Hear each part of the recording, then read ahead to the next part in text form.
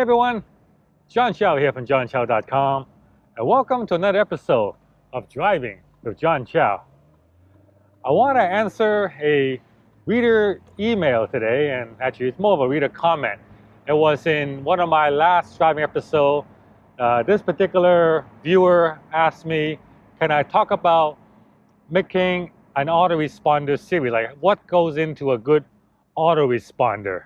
I talked about the importance of building an email list and how that is the foundation for building a real business. You instead of buying traffic and sending it to an advertiser's landing page and then giving the advertiser the customer, you send them to your own landing page and get them to opt into you, so then you can follow up with them to build a relationship and recommend products and services to them, and that's how you make money. So the question is like, how to make a good autoresponder sequence? And I want to give you the best tip I ever got to creating a great autoresponder, and that is subscribe to someone else's autoresponder. A lot of people load that, it never occurs to them.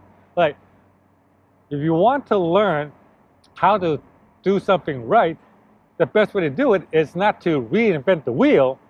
The best way to do it is simply to take something that's already working and use that.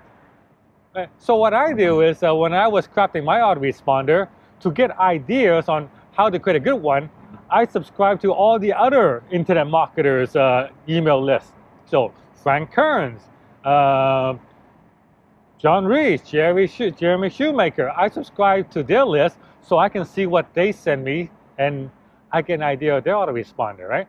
So it's not like I realize that a lot of people, I don't want to subscribe, or I'm not going to subscribe to them because I'm not going to buy anything from them. No, I subscribe to them not to buy from them. I subscribe to Frank Kern to see what kind of follow-up he sends me and see how he words the follow-up. So therefore I can take the elements and techniques that he used and incorporate it into my autoresponder sequence. So that's the first thing you should do to get better at creating autoresponder.